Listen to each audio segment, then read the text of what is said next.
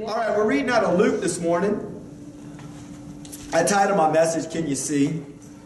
We're reading out of Luke chapter 18. We're going to read Luke 18, 9 through 17.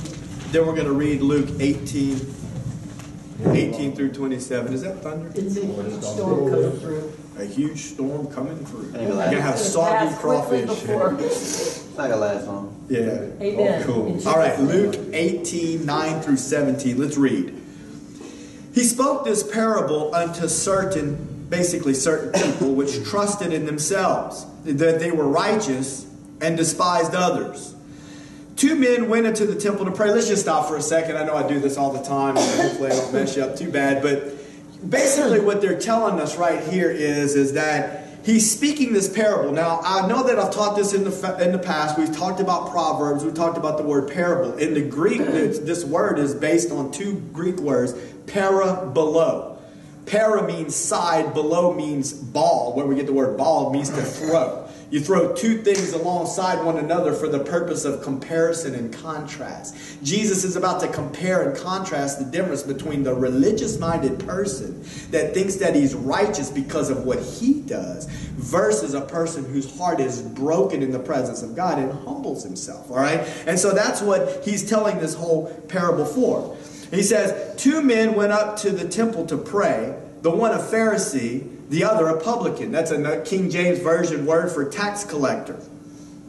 The Pharisee stood and prayed thus with himself, God, I thank thee that I am not as other men are, extortioners, unjust, adulterers, or even this publican. Now, in this time frame, publicans, tax collectors were well known. They were Jewish people, so theoretically they were the people of God. But these people did not. What they did was they extorted their own people to gain more money from Rome, or for Rome from the people. And so they had a job and they got paid, but if they could get more money from the people, they could line their own pockets, and they were famous for doing that. So they were hated by their own people, and they were connected many times as to the prostitutes. They were considered the worst of sinners because they did their own people dirty. And so we're seeing this particular situation. But one of the things that I want you to see there also is that these people thought that they were righteous, the people that Jesus is talking to, and they despised others in their own eyes. You know, the truth be told is that each and every one of us have experienced this to some extent. I don't care how long you've been in the faith. You may not be able to see it, but I'm telling you right now, at some point in time, if you're truly saved, self-righteousness gripped your heart. Self-righteousness has gripped your heart and made you think in your own mind that when you compared yourself to someone else, you thought you were better than they were. And listen, I used to sit in the back of the church, and I shared this with you before, that, you know, I literally used to think this. Am I proud of it? No, I'm not. I'm going to tell you things that go on inside my mind. Many of people will not come out and tell you things that go on inside their mind. But I used to sit in church, and I used to think, look at me. I mean, I got 2 hands up. Old boy over there only got 1. He must not really. Now, I'm trying to tell you that the thought entered my mind. Okay, look at me, how I worship the Lord, as opposed to this poor guy over here. He's not doing what it was. Now, you might not have gone that far with it. But there has been something that has entered into your mind where you looked at someone else, despised others, looked down upon others because they didn't do what you did, yet you thought you were more righteous with the Lord because of what you did compared to what they did. So this is a parable for each and every one of us. It's not just for the tax collector. I'm sorry, it's not just for the Pharisee, who was a religious leader, right? It's for each and every one of us. So this is what he said. He said, I fast twice a week. Look at what I do. I give tithes of all that I possess. And the publican, standing afar off, would not lift up so much as his eyes unto heaven, but smote upon his breast, saying, God, be merciful to me, a sinner. Jesus said, I tell you, this man went down to his house justified, rather than the other. For everyone that exalts himself shall be abased, and he that humbles himself shall be exalted. And they brought unto him also infants, that he would touch them. But when his disciples saw it, they rebuked them. But Jesus called unto them unto him, and said, suffer little children to come unto me. In other words, don't prevent the little children from coming to me, And then he uses this analogy. He says, and forbid them not, for of such is the kingdom of God. Verily I say unto you, whosoever shall not receive the kingdom of God as a little child shall in no wise enter therein. So Jesus is explaining to his, really his disciples are the ones that don't want the children being brought. And we'll get into that in a second. But I wanted to just mention a statement that Jesus made in there. Jesus said that this man went down to his house justified rather than the other. Now, we don't want to get into, don't let the thunder worry. We're okay. God's got this on. Amen. Amen. Even if it gets dark in here, if Matthew Darden can preach in the dark, I can too, right? Amen. So, listen. He says he says that this man went home justified. Now, the New Testament concept of justified means that you've been declared innocent by God. You've been made right standing with God. The way that Jesus said that this happened was because he humbled himself. This man humbled himself, and because of that, went home justified. The Bible also says that he was abased. That's literally what the word means to be abased. It means to humble self. So what you see is that the other guy sees himself elevated, lifted up, right? Have you ever seen even preachers like that? Hopefully you don't see that in me. I mean, I'm not saying that I've never exhibited any of that type of behavior, but I've seen plenty of preachers that they carry themselves with an air of self-righteousness. I've seen plenty of people, especially in big churches. I've been part of big churches before. In people in music ministry that carry themselves and really a little bit too good for the normal folk. Don't even really want to rub shoulders with normal folk. There's a problem with that. You have a problem in your heart if you think of yourself as being better than someone else. Come on, somebody, help me out here. I'm just telling you the truth. Jesus would not act that way. Jesus hung out with prostitutes. Jesus hung out with tax collectors. Why? Because he came to seek and to save the lost. Amen? He didn't come just to hang out and rub shoulders with the people that were the coolest in the church, that dressed the way that he thought people ought to be dressed. Anyway, that's another story. All right, let's look at Luke chapter 18, verses 18 through 27. So what I want you to notice is this is happening right on the heels of this parable. I've said this before too, whenever you read the New Testament, especially the Gospels, and you're studying, this is more for whenever you're studying, okay? I like to mention different little teaching techniques so that whenever you're studying, it can help you out a little bit. When you're reading the Gospels, you should always, and something of interest hits you, and you're like, man, what's up with this? You know, the Lord's speaking to you. You know, God speaks through His Word. If you open it up, He will speak to you through His Word. When you're reading the New Testament Gospels and something like that hits you, you should go back and read the previous chapter and at least the chapter afterwards, and you should try to see if there's any interconnection. Remember how I told you that God is a literary genius? The Gospels are a perfect example of that. There are things that are lying right under the surface that many times we don't put them all together. This is one of those examples. This is not an accident. This rich young ruler coming up and asking right on the heels of this parable that was just spoken is not an accident. It's an illustration to what we just heard, right? It says a certain ruler. That just means an elevated official, okay? And we know that he has money because the Bible tells us he does. Asked him, talking about Jesus, saying, "Good master, what shall I do to inherit eternal life?" Jesus said unto him, "Why callest thou me good? None is good, save one, that is God." Now, people have taken this to say Jesus was saying he wasn't God. That's not what's going on here. This terminology, the idea is that the Jewish people, whenever they would use that word master like that, it was elevating. It was saying, putting someone on the level of God. Jesus knew that. He's saying, why are you calling me God? But yet at the same time, he knew what was in his heart. And in other words, if you think I'm God, why don't you just do what I say? Yep. And so Jesus was letting him know, no, you're not, you're not right, basically, is what's going on here. You know the commandments. He says, why do you call me good? None is good, save one, that is God. You know the commandments. Do not commit adultery. Do not kill. Do not steal. Do not bear false witness. Honor your father and mother. He said, all these I've kept from my youth. Now when Jesus heard these things, he said unto him, you lack just one thing. Sell all that you have and distribute unto the poor. You shall have treasure in heaven. And come follow me. real quick, I just want to say this too. That's the beautiful thing about salvation. When you get saved, listen to me, when you get saved, the book of Ephesians says this, that the Holy Spirit comes to live on the inside of your heart. You receive a down payment of the Holy Spirit. Salvation in the New Testament is a completely different situation. That's the beauty of it. You can't live according to a set of rules and laws and regulations. That's not the way the New Testament was expected to take place. Jesus sits here and lists off all of these commandments, and this old boy is like, yep, I've been doing that all since the days of my youth. But Jesus' whole purpose in all of this, he purposefully left out covetousness. He purposely left out covetousness and didn't even give the man a chance because he knew that was the very thing that he was dealing with. The point that I'm trying to make is this, is that we can make a long list. And many times that's what people in the New Testament church want.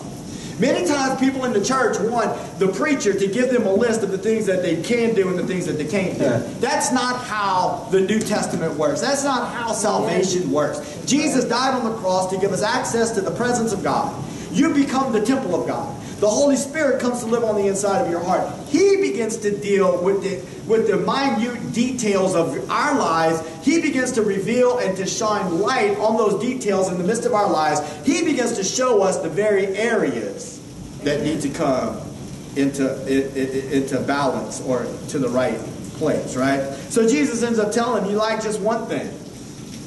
Sell all that you have and distribute unto the poor, and you shall have treasure in heaven, and come and follow me. When he heard this, he was very sorrowful, for he was very rich. And when Jesus saw that he was very sorrowful, he said, how hardly shall they that have riches enter into the kingdom of God? For it is easier for a camel to go through a needle's eye, than for a rich man to enter into the kingdom of God. And they that heard it said, who then can be saved? Now his disciples are the ones that are really hearing this.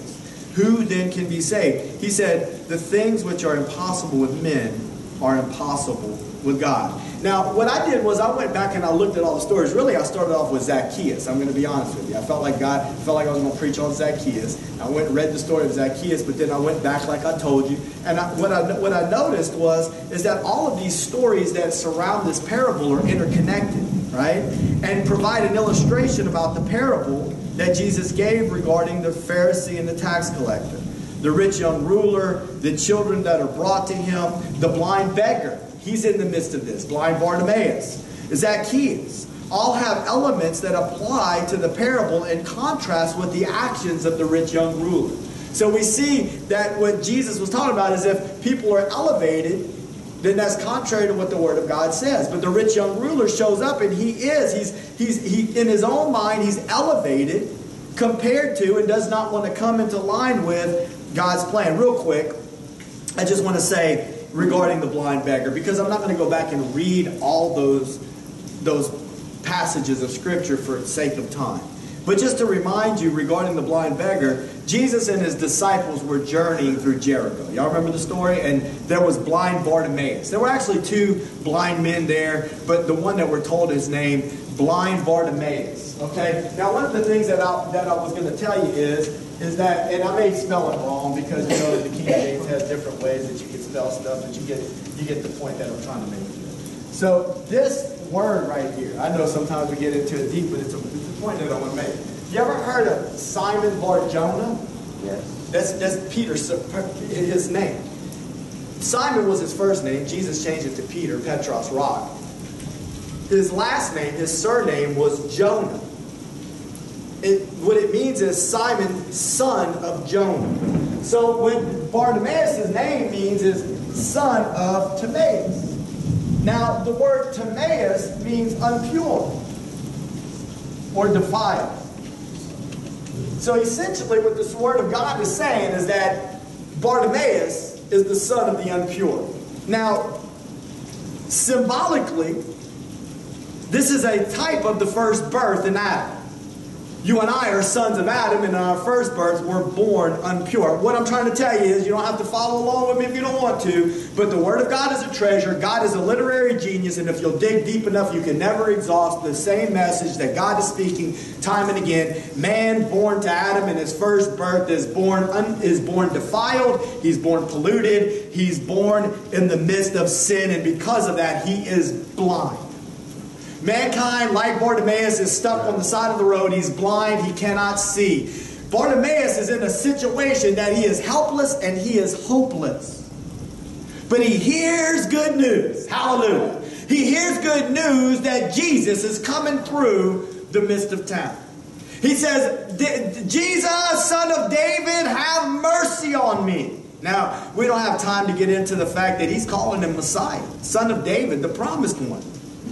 Jesus, have mercy on me. What do the disciples do? Hush. He's a little too good for you. Elevated. Listen, this problem isn't just with the young ruler. This problem is with Jesus' disciples himself. They have a problem on the inside of their heart of self-righteousness, and they see themselves as elevated, and they don't feel as though a rich little beggar. Listen to me, this might be confusing for you, but for the longest time in my life, even as a child, by seeing these paintings of Paul and Peter with these little halos around their head, I'm over here thinking, man, look how holy they are. The reality of it is, I don't mean to get too deep on you, that's occultic. That's called the sun disk. That comes back from ancient Babylonian religion. Ain't had no halos over their head. The reality of it is that if you read about the disciples, they were people just like you and me that needed Jesus, and that there were things in the midst of their heart. Come on. Whenever the sons of thunder went to Jesus, what did they say? They don't want us to come through here because of the fact that, come through Samaria, because of the fact that they know we're going to Jerusalem. You want us to call down fire from heaven on them? Jesus said, you don't even know what spirit you're of. Because he was in the same location as whenever Elijah called down fire from heaven, and which ultimately destroyed the prophets of Baal. They're like, we're in the same spot as we were then. Let's do it again. Elijah called down the point being is that even God's people, we might not be able to see it always, but even God's people have things on the inside of them, and they're over here, his disciples are telling, listen, Jesus is a little too good for you. This entourage right here, I know I'm embellishing, but I'm just trying to make a point. This entourage right here is not for you. You just need to hush and be quiet. He didn't listen to them. Don't listen to religion. Amen. Whenever religion stands in the way of what God wants to do in your life and in your heart, don't listen to religion. Listen, there's been times in my life when the Lord got a hold of me that I was excited about the things of God and wanted to talk to people about the Lord, and I was shut down by people that were supposedly elevated and religious over me. And the Lord, thank God, spoke to my heart and said, there's people that do not understand what I'm doing in you. And you can't get bitter by them. But listen to me. What the son of Timaeus did was he cried out all the more, Son of David, have mercy on me. I'm broken. I'm helpless. I'm hopeless. And I need you to intervene in the midst of my life. I'm blind and I cannot see. God wants people to see. Look, Zaccheus, the interesting thing about him is, and I'm not going to go write it, but his name meant pure. He is a tax collector. How can he be pure? He's the dirtiest of the dirty. But it's almost like Jesus tells the story of the tax collector knowing what will happen to Zaccheus in the next chapter. Here's a man that would have been despised by the people, but he would have been an official. He would have been very wealthy. Who knows how he responded so rapidly to the gospel? I don't know how he did, but it's almost like it makes you wonder. This is speculation, but it makes you wonder, was he a previous associate of Matthew? Matthew, the disciple that was a tax collector, Levi. I don't know that he was, but is it possible? And that he heard the story that Matthew just shut it all down. And he went and he followed Jesus. But one thing before I go, Zaccheus, I want to let you know I'm going to follow Jesus. I don't know if that's what happened. I can tell you that is how it happens. I can tell you that from the time frame of the disciples even until today, that is exactly how human beings get saved. That's how they're supposed to get saved. Not that we make the church look like the world and make the world comfortable to come into the world, but that instead the gospel message of Jesus Christ goes out and it lands upon hurting ears. And listen, it doesn't always happen that moment in that time, but listen to me, from time to time, God will bring those words of wisdom back up, those seeds that have been planted on the inside of the heart, amen, and at some point in time bring that person to a place of brokenness and despair to where they cry out to the Lord. How many times did I remember the words of my sister Tut, since being a child and even going my own way and traveling, and you know that what I'm trying to tell you, the same thing happened to each and every one of you. I don't really know what the situation was, but like a child, he takes off running. Because he was a wee little man. And he couldn't see. The blind man can't see. I'm about to get to it, but the rich young ruler can't see. Zaccheus can't see. Zaccheus was desperate to see. He ran ahead like a little child. This is a ludicrous situation. A rich, wealthy official running them short little legs, moving as fast as he possibly can, climbing up in a tree like a child, almost looking to go see some kind of a circus or a parade, just so he could get a glimpse of the master. And Jesus sees him and he says, I'm coming to your house today. This is the only place in the New Testament where Jesus says, invites himself to somebody's house. But yet in Revelation chapter 3 verse 20 to the church of Laodicea, he says, I stand on the outside and I knock. And if any man would open up his heart, his door, me and my Father will come in and sup with him. That day, Jesus invited himself to Zacchaeus' house. But listen to me, immediately when that happens, Zacchaeus starts, and I'm going to read it later on. Zacchaeus starts saying, I'll give back fourfold. Anything that I took improperly, I'll give back fourfold. It's as though Jesus was knocking, not just saying, I'm coming to your house, but I'm coming into your house, the temple. And when Zacchaeus was ready to receive it, a transformation miracle took place on the inside. The New Testament, the New Covenant, the message of the cross, where the old man dies and a new man is resurrected, was birthed on the inside of Zacchaeus, and he was transformed. But the rich young ruler is different. He doesn't really want to lose himself in order to enter the kingdom of God. He could not see. These other guys couldn't see. The rich young ruler couldn't see. This is a common thought in the Bible. God wants people to be able to see, right? In the beginning, God said, let there be light. He provided a pillar of fire at night so that they could see where they were going. I'm talking about in the Exodus. David said that God's word in Psalm 119 is a light to the path and a lamp to the feet. There was a lamp in the temple so that they could see to do the work of God, and Jesus was the light of the world. There's also a reference to the word serving as a mirror in the Old Testament, right? In the laver. We've taught on this many times. If this is your first time, I'm going to make it quick. I'm going to make it simple. The articles at the tabernacle. Y'all remember there was an altar of sacrifice. After that, there was something called a bronze laver. After that, you went into the tabernacle. We're just going to focus on the bronze laver. It was a place where the priest would wash himself. I say that weird word. Wash himself. The Bible says in the King James Version that the base of it was made from the looking glasses of the women. There wasn't glass back then, but it was a reflective metal. The inside of that bronze laver of this wash basin was made from a reflective mirror. Why? So that whenever the priest would look to wash himself, he could see himself. It's a type of the Word of God. When you read the Word of God, the reflection of the work of God is in the Word of God. When the priest would go down to wash himself, any blood that was splattered from the killing of the animal was on his face. There's a reflection in the Word, just like there was a reflection in the water that reminds us of the Word of God. You see the devastation of sin and the result that it causes death.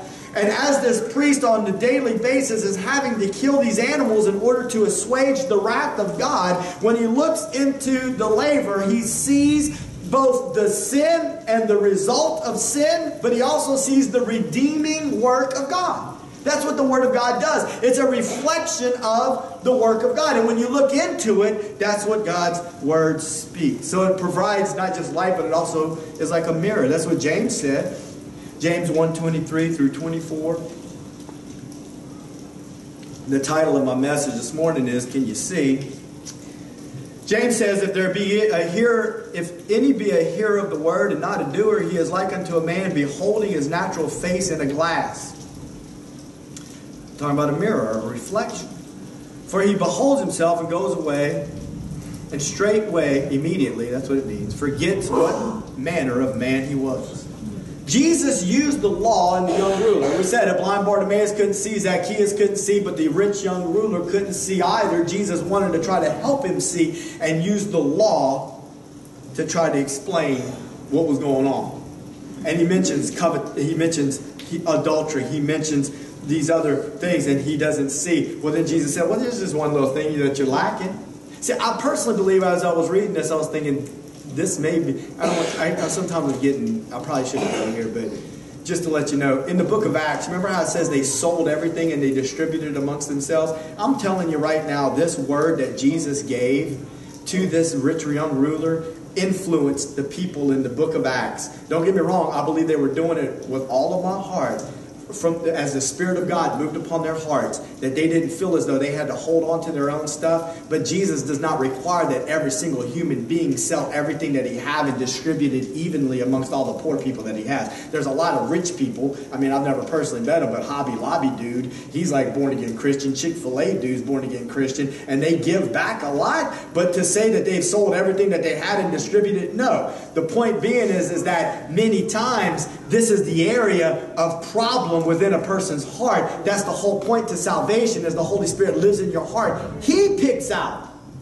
The preacher can't pick out for you what's going on in your heart and in your life of where you need change. The Holy Spirit does that for each and every one of us. Amen. And Jesus didn't mention covetousness, but he asked him to do something that a covetous person wouldn't want to do. The rich young ruler is contrasted with both the blind beggar and Zaccheus. Once again, the blind beggar is physically blind. He's helpless. He's hopeless. He sits by the road waiting for something to happen because he can't change his situation or circumstance. And it's just like you and I. That first birth, son of the impure, can't help ourselves, sitting there dependent upon the Lord to do something. Zacchaeus too short, can't accomplish it, can't get it done, but he wants to see Jesus. The differences that are shown are that people that are really want to see and people that don't. In other words, there's people that want to see and people that don't. And people that really do want to see, I'm telling you, and they cry out to the Lord and they ask God to give them eyes to see, God will show up. Amen. And he will do a work. That was point number one. Point number one was, did I even say it? He couldn't see. The rich young ruler couldn't see. Point number two, and this is a point that I probably preach almost every message. We must decrease so that he can increase. Amen. Right? That's right. The cross is death to self. Or salvation is a new birth. When we talk about the mindset of we must decrease so that he might increase. Everything that we see about the Lord is so different than what we are. Do you not agree with that? Yeah. The mindset of the world is that you got to get what you got coming to you, because if you don't, then the world's going to snake you and take it from you. So you got to be one step ahead of what the world does. Right. Have you ever worked with people that try to make themselves look good by making you look bad? Yeah. No. That's what the world will do. But that, in the kingdom of God, that's not how it works. In the kingdom of God, you lay self down and you trust the Lord, because you understand that he's the one that gives. He exalts the humble, like he said in the parable. We talk about the fact, or at least I do, that Jesus was born in a manger. That means something. The King of Kings and Lord of Lords was born in a manger amongst stinky animals, amongst manure. He wasn't born in a palace with gold and marble and whatever the case. He rode into town on a donkey and not a white stallion. He's coming back on a white stallion, but he rode into town on a donkey. A king on a donkey. There's meaning to that. I don't mean to be rude, but I'm just going to say it like it is, and we're going to leave this on the tape. I heard this on WWL. I listen to this WWL 870 talk radio, whatever. I listen to that sometimes. News, sports. I'm driving down the road going to work. I'm listening to WWL, and they just happen to mention a local preacher, Jesse Duplantis. And you do what you want with that. You love Jesse. You want to follow after Jesse's doctrine. That's on you. That's between you and the Lord. But I'm here to tell you, the Word of Faith movement, you got to be careful of that stuff, because listen, they're trying to tell you that the Apostle Paul will be driving a Rolls Royce. And don't think that that's ludicrous, because I'm about to tell you what Jesse Duplantis said. He wanted his congregation to give him, I'm just going to throw a number out there, 27 point something million dollars, or something like that. 54 million. Y'all heard it too. Yeah. $54 million so that he could buy a jet. Why? Did y'all remember that? Because he said that if Jesus was here today, he wouldn't be riding no donkey. Right. to get where he was going. Did you miss the point, dude? I think you did. It's but we'll flock to Jesse. We'll buy all of his curriculum. We'll buy all of his stuff. And we'll just love his teaching. And he's over here teaching something that is completely contrary to the whole concept of the Word of God. That God would prepare a plan, hallelujah, where he would call a man named Abraham out, and through that man he would create a nation.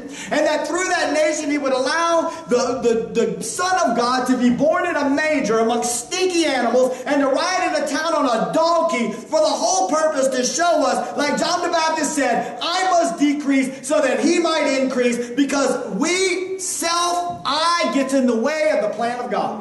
Right. When you get saved, then something happens. The old man born of Adam dies. God's not into rehab. So don't try to mix theology with psychology and try to paint it up, put lipstick on a pig, and try to act like this is what God is okay with. No, that's not how God works.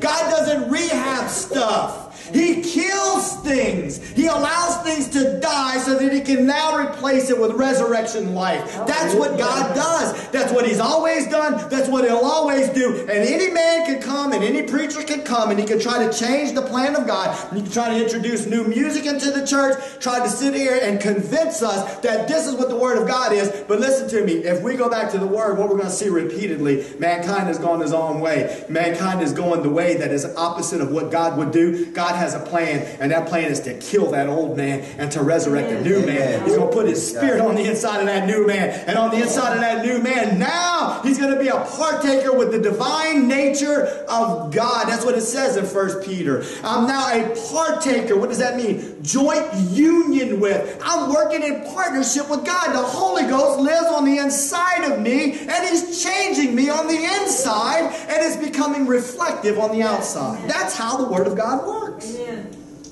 I know I went off on a side note, but good, give me a break, dude. Really? And how many people do you believe that thought that sounded good? That's horrendous. It's completely contrary to the whole teaching of the Bible. Yet how many gullible people were like, touch not mine anointed. I'll tell you what John Collier said. We ain't even close to that yet, baby.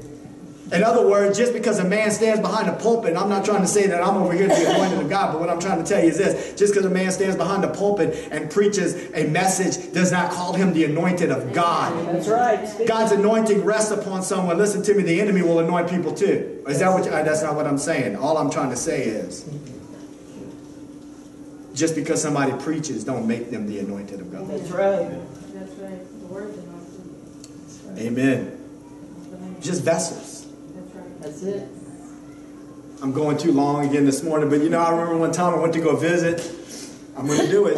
I went to go visit Josh and Chris at the Bible college that they went to. And I was sitting in this car, and I drove all the way to Columbus, Texas. I'm sitting in this car, and I don't know nothing about the Word of God. I'm probably one of those selfish, carnal Christians that you ever want to meet. Maybe I still am, Lord help me. But I'm sitting in this car, and I'm watching this preacher walk, and they got two guys on the side of him, and one of them's got an umbrella, and the other one's holding his Bible. And I'm thinking in the middle of my heart, they got something wrong with this picture.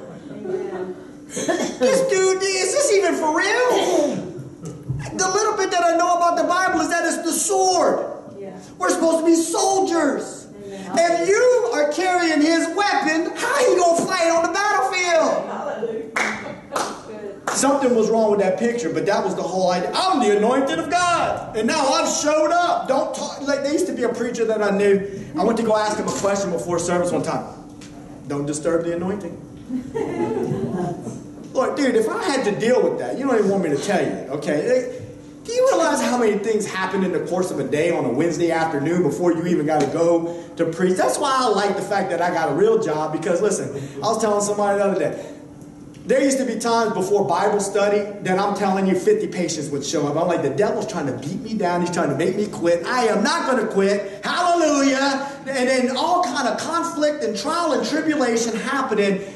knowing, though, but that God would give you endurance and He would strengthen you. Listen, if one little bad thing happened is going to mess up the anointing, I ain't had the anointing to begin with. And it's not my anointing to begin with. Like you said, it's the Word of God that is anointed. He's just looking for a clay vessel, born clay, by the way, fallen, born in the image of Adam, that would be willing to speak His truth to a lost and dying world. It's His Word that's anointed. All right, that's another story. We must decrease so that He can increase. Right?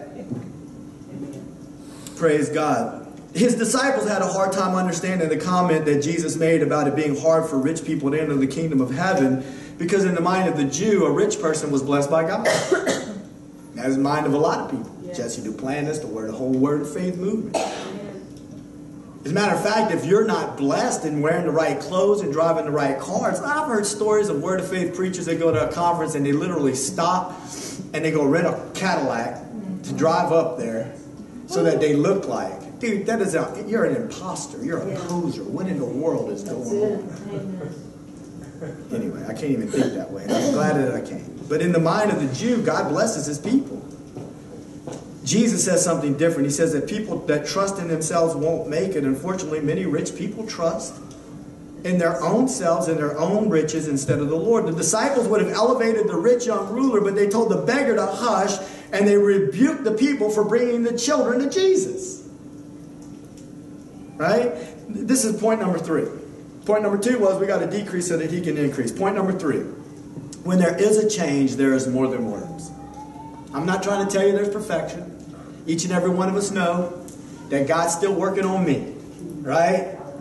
It took him, how's it go? It took Him just a week to make the moon and the stars.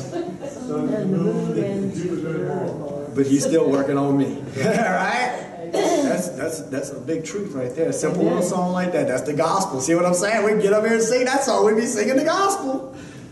The rich young ruler said that he had followed certain commandments that Jesus listed since he was a child, but when it came to the one that he had problems with, he held on to that instead of grabbing a hold of God. Zaccheus, on the other hand, he had a heart change.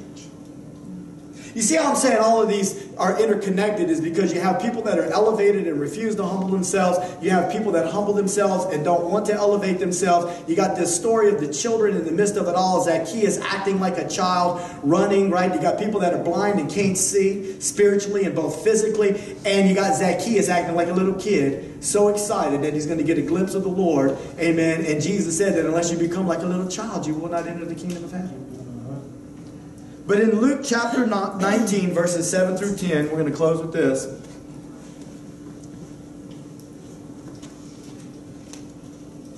This is after Zacchaeus is up in the tree. This is after Jesus says, Zacchaeus, I'm coming to your house today. And all of a sudden he hops down and the Bible says, when they saw it, they all murmured. Who's they? The crowd. When the crowd saw the transaction that just took place, Zacchaeus breaking through the crowd, climbing up in the tree, Jesus making the comment, and then Zacchaeus getting back down, what did the crowd starts murmuring, talking trash. How many times have you ever tried to witness to somebody? It's kind of like that time that I was trying to get excited and that preacher shut me down too. That was basically what he was doing. He was murmuring. How many times have you tried to share your testimony with somebody else and they just murmured and complained? Because why? They looked at your past and they didn't feel like there was, oh Lord, if that person now all of a sudden got religion, yeah, whatever. Unfortunately for them, they're blind and they can't see. They're like the rich young ruler. To give them a little bit of slack. They can't see. They don't have spiritual eyes, right? And you should expect. That's what I learned from that little transaction that I had with that preacher when the Lord spoke to my heart. I learned that not everybody's going to be excited when God does a work in your heart. That many times people are going to be envious and jealous of certain aspects of your life, and that they don't even understand why. Truth be told, that the devil will use people in the church just as much as he will use people in the world. And sadly, many times people in the church don't even realize that they're being used as a weapon of the enemy to try to cause frustration in your life and to try to trip you up, right? Zacchaeus had a heart change.